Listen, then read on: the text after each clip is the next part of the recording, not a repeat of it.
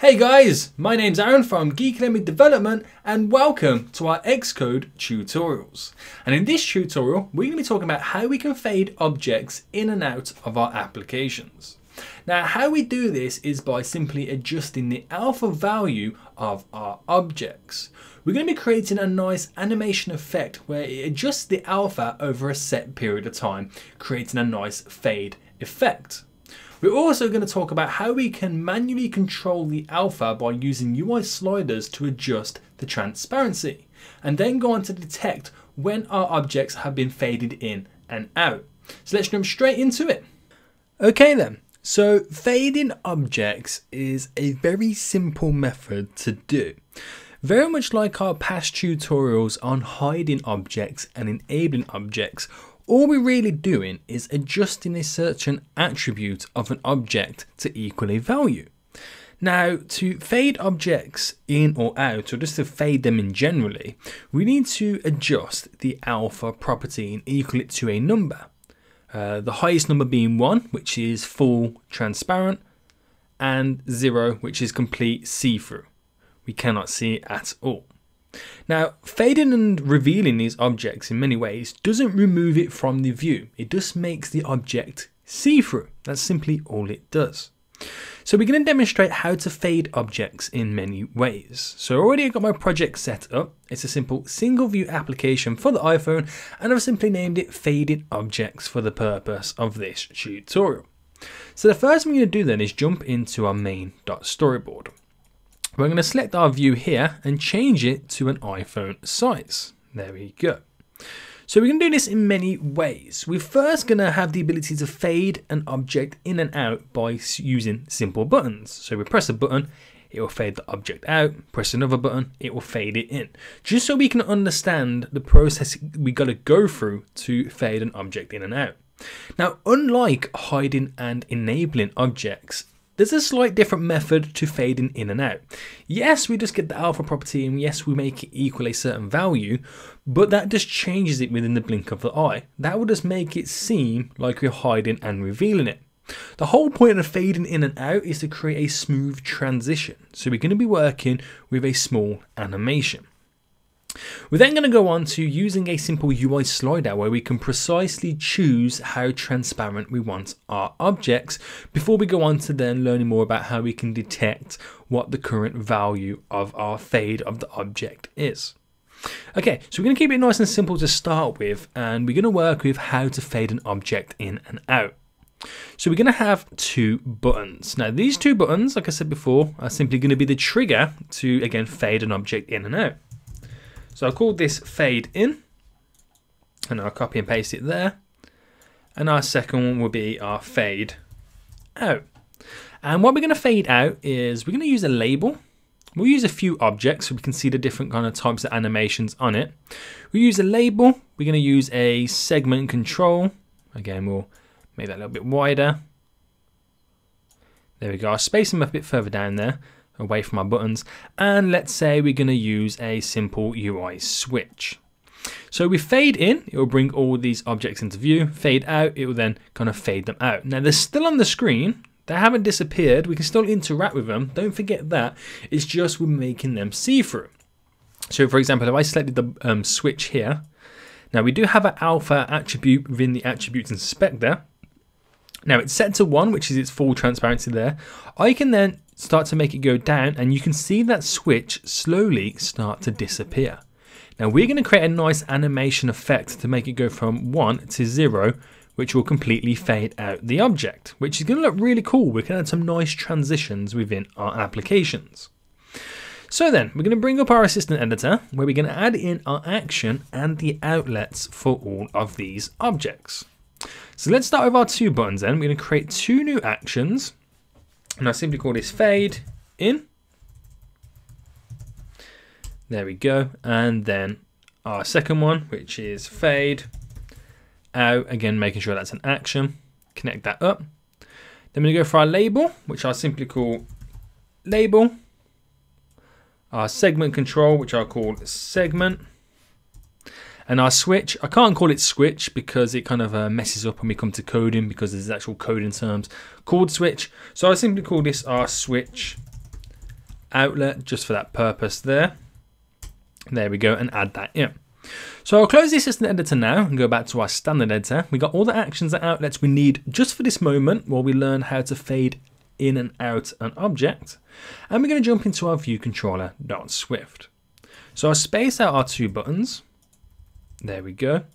So to fade in and fade out, we're going to work with our fading in to start with. We have to create a simple animation kind of effect. So we need to get our UI view and then create an animation duration. And then within that animation duration, we then configure out what we want to animate within that duration period of time. So we get our UI view, dot, animate with duration, and then a time interval, and we're going to do this over 1 second. And animations here, we're going to create our curly bracket and then press enter. So when we press our fade in button, it animates or creates an animation duration within our view. So within that 1 second period, whatever we place within these two curly brackets is going to happen. So if we set our label dot alpha, which is the attribute we're going to be working with, to equal 1, it will make our labels alpha equal 1 over the space of 1 second, which creates, if the alpha is set to 0 to start with, will create that fade in effect. It takes longer to perform that task. And because it's placed within the two curly brackets of this whole animation duration, we need to select it to itself. So don't forget, we don't need to miss that out there. And then because we've got the other objects as well, we'll do self.segment.alpha to also equal 1, and then self.switchoutlet.alpha to also equal 1. So that will perform, again, over the duration of 1 second, and that's going to fade it all in. Now, to do the fade out is the exact same. So we just paste it in, and all we're going to do is change the value it equals. So by setting it to 0, that means the value is going to be completely transparent. We can completely see through the object. And again, that will take place over the space of 1 second on our fade out. So that's all it's doing. It's just changing the value, but it's changing it with an animated duration of 1 second. So again, it takes 1 second to complete those tasks. So if we go to build and run now, just select the iPhone simulator there, and we can see exactly how our objects fade in and how they fade out. Again, so once it's loaded up, again, we can simply use these objects, we can mess around with them, and then we can choose to fade out. So once we press fade out, you can now see that they then set the alpha to 0, but it animates over 1 second, which creates that slow fade out, which is a pretty cool effect. I've used this in many of the applications I've created, and it's a nice kind of animation, kind of visual effect for our users to see. We can then choose to fade it back in, and again, it happens over the duration of 1 second. Fade out and fade in. So you can actually play around with the settings. Maybe you want to fade it over a longer period of time, fade it over a shorter period of time. Maybe not fade it all the way out, or create kind of pulsations. It fades in, fades out, fades in, fades out effects. Pretty cool things you can do with it. But that's simply how you can adjust the alpha of a button. Now we're going to talk about how we can precisely control it. Maybe you want to do something very similar to how you change the brightness on your screen. Again, that's kind of like almost fade in, fade out, but it doesn't let you fade all the way down to 0. And how we do that is with UI sliders. So back within our main.storyboard, we're now going to add in a UI slider which we could manually control the alpha being faded in and faded out of these objects. It's going to be pretty simple. So what I need to do is make sure that, as by default the alpha is set to 1, on our slider make the current value of it equal 1. And I have a maximum of 1 and a minimum of 0, as they're the kind of values between our alpha transparency. So now I need to create an actual action for our slider and an outlet. So we start with our outlet, which I'll call it slider. That's so we can reference it and kind of use the value of the slider to change the transparency. Then I'll create an action for it, and I simply call it alpha slider and create that in. Again, making sure that the value of the event was value changed back to our standard editor. and then back into our view controller.swift. So if I space it out just down below so we can clearly see what we are doing, space out our slider button here. So what we want this to do then is, again, change the alpha value of our objects. Now, because we're using like this slider as a real-time kind of adjust of the attribute, we don't need to animate it at all. All we're going to do, and again, we're not using these within the two curly brackets now, so we don't have to call it as a self. We just get our label dot alpha to equal, now we need to equal this to a CG float because we've been working with a different value of our slider dot value, and then end that with a bracket. So the alpha transparency of the label now is going to equal whatever the value of the slider is. So if we slide it all the way down to the bottom, which means the value is then 0, that equals to our label's alpha. Now again, if I just simply copy that, paste it in, so we got 3, so I can change it to our segment and then to our switch outlet. So if you go to build and run now, you can see how we can manually adjust and control the transparency from a simple slider. Now you can see now it's built and run. Again, it's 1 by default, the transparency, and so is the slider. As I start to drag down, you can then see the objects start to fade out. And I can bring them back in and then fade them all the way out. So we can now manually adjust the alpha, and we're not animating it this time because it's updating in real time. It's updating every time the value of our slider changes, which is pretty much instantly. You see how cool that is.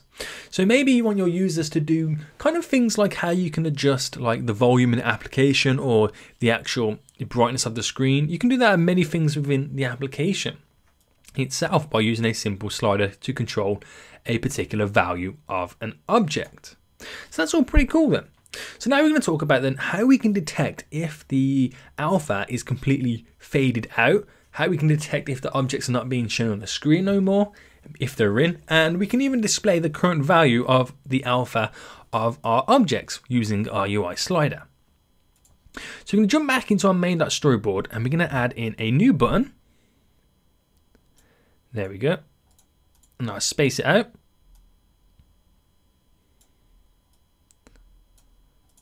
Now I'll call it detect me. And in the label, we're going to use this then to display it. So I'll center that and then create a new action and outlet by bringing up our assistant editor. So we're going to drag and drop in our label first. So let's scroll to the top there so we can see. Now it's going to be a new label. We already called our label, first one, label. So we call this one label 2. And then this button, we'll simply name it as an action. And we call this detect me. There we go. Add that in. Close our assistant editor, back to our standard editor, then jump into our view controller.swift. So what this button's going to do then, if I now space it out, we're going to create an if statement. And we're going to detect when the value of the slider reaches to the top or the bottom, whatever one you're going to do. So what we're going to do then is create if, and we'll base it all off our label. Our label.alpha is equal, let's say to 0, so it's completely see-through and no longer there. Then it's going to get our label2.text to equal the objects have gone. Simple like that. So only if the transparency of our label has equaled 0 and all the other objects are working off the same kind of system. If it equals that, then we can simply say in our label 2, all the objects have gone. Else, now else means if anything else other than the label's alpha equaling 0, which means 0.1, 0.2, all the way up to 1, else we're going to get our label2.text to equal our string here of the alpha is \2 brackets here, and then place in our slider dot value. And what's that doing then? Only if they're labeled alpha equals 0, we can say the objects are gone. Else, everything else after that, our text is going to display the alpha is and whatever the value of our slider is. So we can then actually see what the current state is and we can detect it. So when we go to build and run now, you can then see exactly how it works. So these are the simple little small additions you can add to your application. Maybe you don't want to add them at all, but it's just nice to understand and nice to know how we can get information from other objects and basically get stuff to happen. So we can fade out, we can fade in, we can adjust, and then we can detect. So if I put it down to 0, it's initially going to say the objects have gone. But when I bring it up a bit more, let's say around about just under halfway, detect, the alpha is 0.400939. And if we go all the way to 100%, the alpha is 1.0. So you can see how it detects now, and then 0, the objects have gone. So we're detecting what the current state is, and we're performing actions on it, and we can now display the current value of the alpha of the objects, as well as fading in and fading out and adjusting it. It's pretty cool. And there we have it. We can now have nice animated fading effects on our objects. We can even also detect when an object has been faded in and out, which gives us an extra dimension when it comes to detecting and controlling the objects within our applications. So I'd like to thank you all for watching, and I'll see you guys in the next tutorial. Hey guys, just before you go, I'd like to thank you for watching this tutorial, and if you did enjoy it, make sure you click that big like button down below. And if you'd like to further your knowledge and progress within iOS 9, Xcode 7 for Swift 2 and Objective-C, where you can learn how to create 20 real-life applications, links for these will be below in the description of the video. And if you'd like to learn iOS development on the go, then make sure you check out one of our many iOS applications where you can learn how to create applications again within Objective-C and Swift. The links for these will also be in the description down below. And I'd just like to say one last time, if you did enjoy this video and it did help you out in any way, make sure you hit the big like button down below on the video, and make sure you check out our website geekylemon.com, where you can find the full source code for this tutorial and all the others we offer. And make sure you like us on Facebook and follow us on Twitter so you can keep up to date with what's coming here at Geeky Lemon. So once more, let's thank you all for watching, and I'll see you guys in the next tutorial.